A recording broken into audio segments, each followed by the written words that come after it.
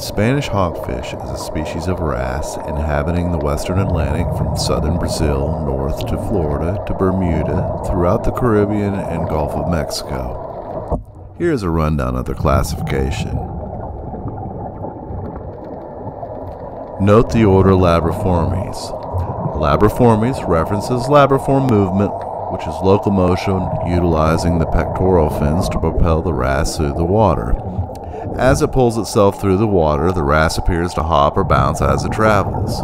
As they aren't built for speed, they don't venture out far from cover. They stay close to home.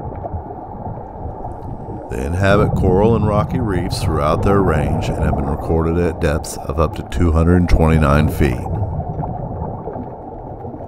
The Spanish hogfish has been recorded at up to 16 inches, but they are typically smaller.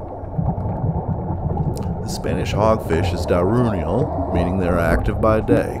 By night, they will bury themselves in the sediment or sand like other wrasse species.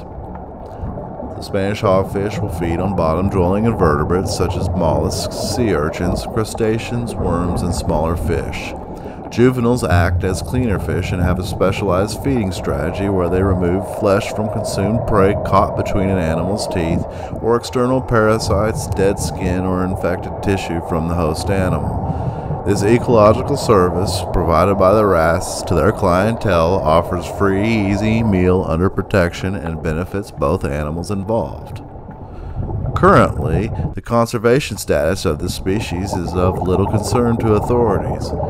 They are of little value to fisheries, but their attractive color, smaller size, and hardy nature makes them popular subjects for aquariums, both public and private.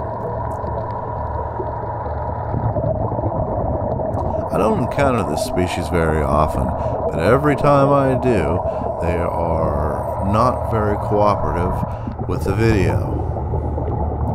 They're awesome animals, and I'd like to thank you for taking the time to learn about the Spanish hogfish. Please subscribe to Undersea Theater and catch the next video coming soon.